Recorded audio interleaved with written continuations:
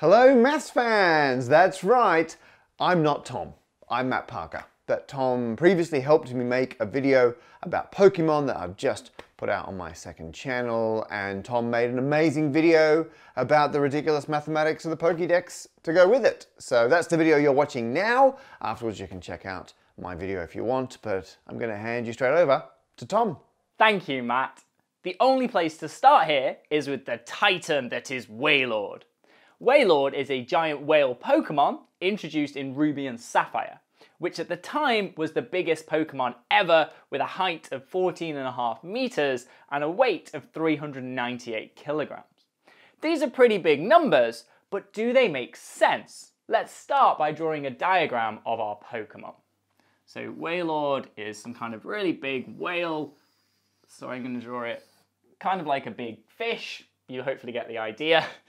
Maybe it's got a little smile going on over here. And looking at the image from the game, we can see that it has a sort of underbelly as such of the Pokemon here, and this bit is coloured in white.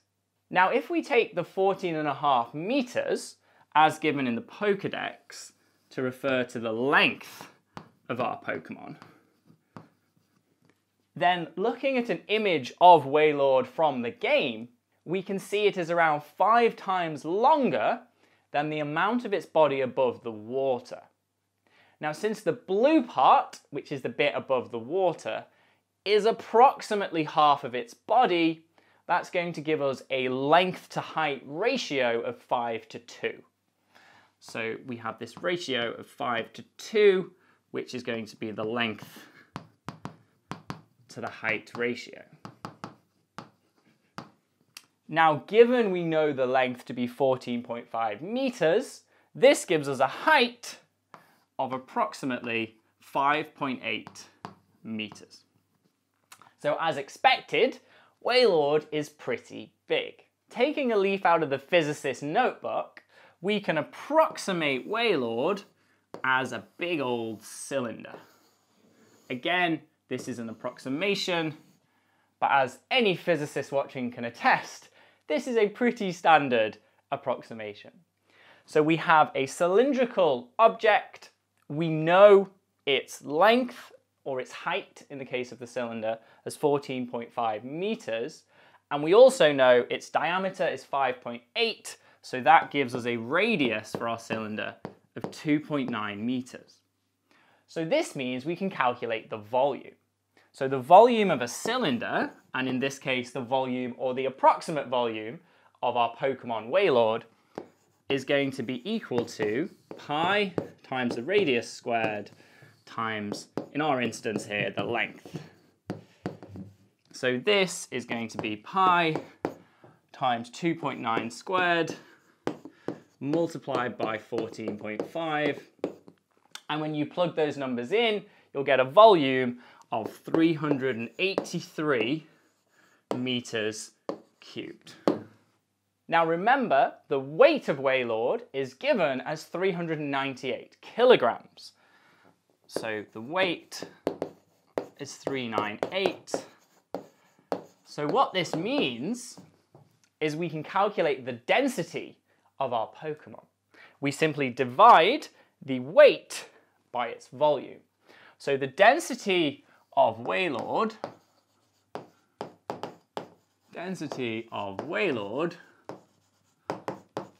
is equal to 398 divided by 383, which gives us 1.04 kilograms per meter cubed. Now the density of air, this stuff all around us, is actually equal to a larger number. So the density of air is given by 1.225 kilograms per meter cubed.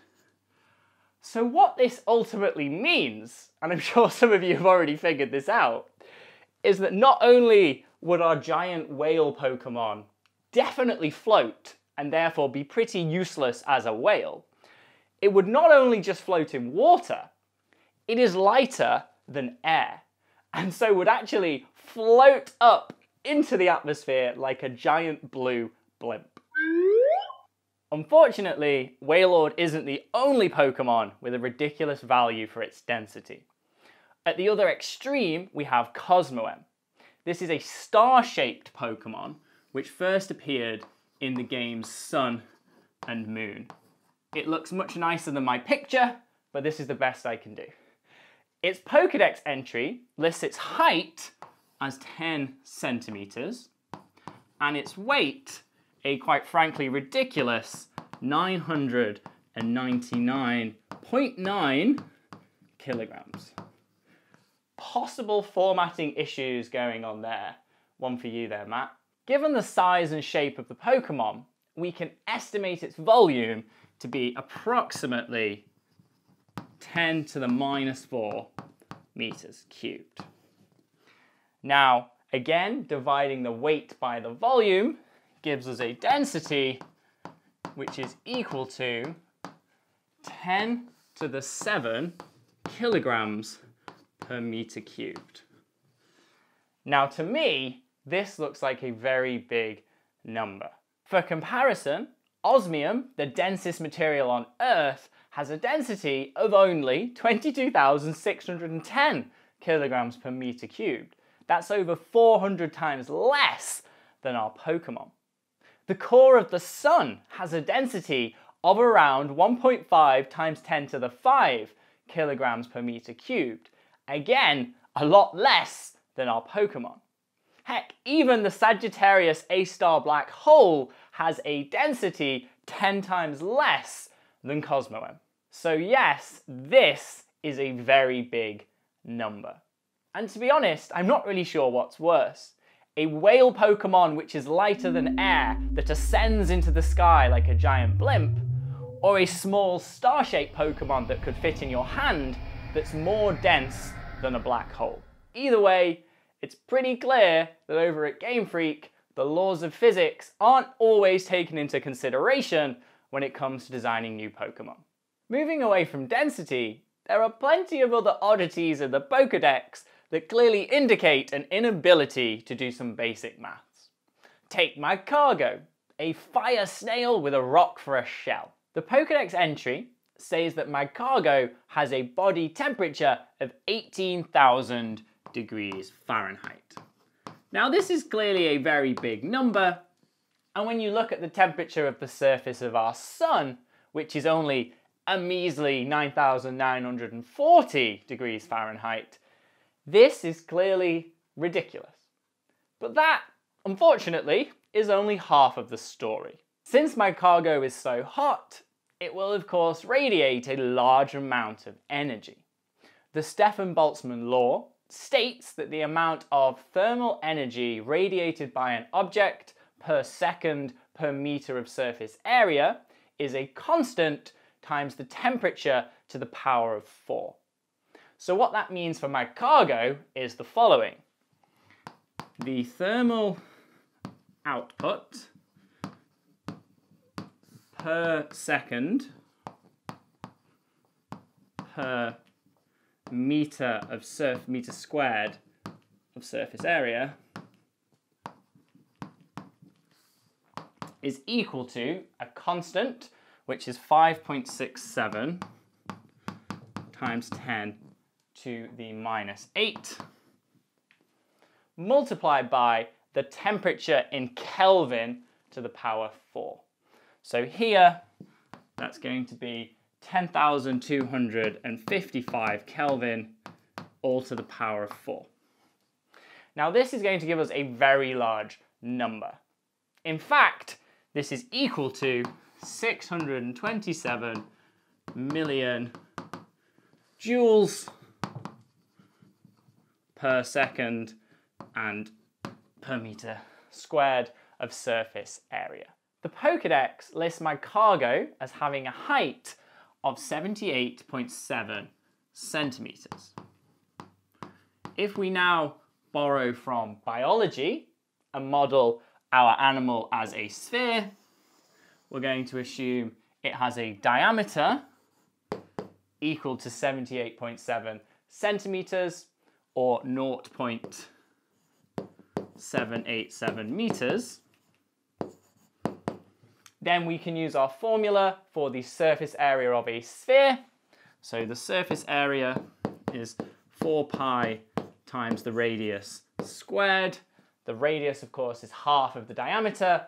So plugging in all of those numbers, we get a surface area of 1.95 meters squared. If we now multiply this by our thermal output per second per meter squared of surface area, this gives us our final power output from a single Magcargo, which is going to be equal to 1200 megawatts. For comparison, the UK's largest power station, Britax, has an output of 3900 megawatts, which is enough to provide 6% of the UK's power consumption. This means 3 Magcargo will provide enough power to equal this power station, or with just over 50 of these rock snail Pokemon, we could, in theory, power the entire country. But what comes out must first go in. And in Magcargo's case, this means taking in a, quite frankly, extortionate amount of energy to then dispel it at this rate of 12,000 megawatts. In fact, we can convert this to Mars bars. Now, a typical Mars bar contains 230 calories. If we convert this to our units, this is 0.963 megajoules. So what this means for Magcargo is that to have a power output equivalent to 1200 megawatts, our rock snail Pokemon must in fact consume 1,276 Mars bars every second. That is difficult enough in a lifetime, never mind in a single second. So in summary, our Pokemon having a temperature of 18,000 degrees Fahrenheit is very ridiculous indeed. There are even more dubious entries in the Pokédex that would seem to indicate an inability to do maths over at Gamefreak HQ. The cuddly bear Pokemon, Bewear, is said to be strong enough that it often accidentally crushes the spine of its trainer when giving them a hug. Crushing a human spine requires a force greater than 3,000 newtons, which is equivalent to a 500-pound car hitting a brick wall at 30 miles per hour. That is one strong bear. Or what about the rock rhinoceros that is Rhyhorn? Its tackle is said to be powerful enough to bring down a skyscraper. For a 50-story building, that's over 1,000 pounds of explosive worth of power. And sticking with buildings, the Firefox Pokemon Blaziken may only be 6 feet tall, but according to the Pokédex, can leap over a 30-story building. That's like me being able to make a 100-meter vertical jump. Perhaps on another planet in another solar system, but certainly not on Earth. I could go on, but I think by now you get the point. Pokémon is an excellent game, and my many tattoos and excellent choice of t-shirt can attest to just how much I love this game.